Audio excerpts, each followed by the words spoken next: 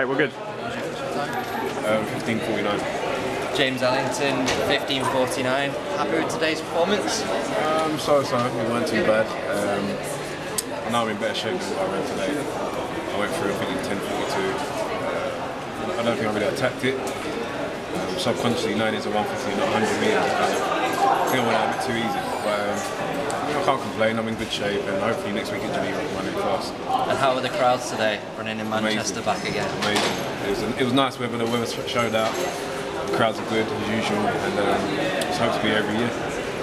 So looking forward now, you're with Rainer Rider. Yeah. How's that been?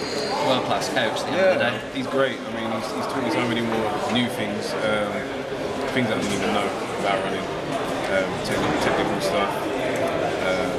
He's been on my case, been working me hard. We've had a good, long, hard winter, and I think we'll see the benefits further down the line in the season.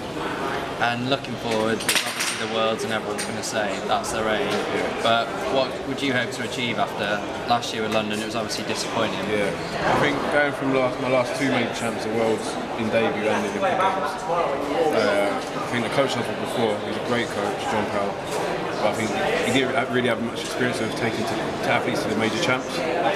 So I think in the last 2 years we worked a little bit too much during holding camp, and that was my mistake. So hopefully this year, making the World Champs team, I should make it. Rainer's got a lot more experience, and he'll be able to make me perform at the champs. And after a great win in Loughborough on Sunday, you saw how delighted you were with that. Yeah, it was good.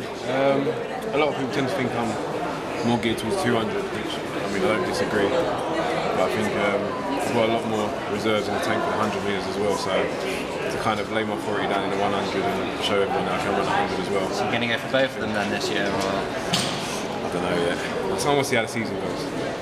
So relay and then... Yeah, definitely relay. Could there be the possibility of two at Moscow? The possibility, yeah. I mean, if I come into the trials and I'm running real quick and I'm fit enough, I don't see why not. But obviously we've got a pretty good standard of 100 metre guys in this country running 10-1s, 10-0s when they're fit. So that'd be a tough challenge, but we'll see what happens.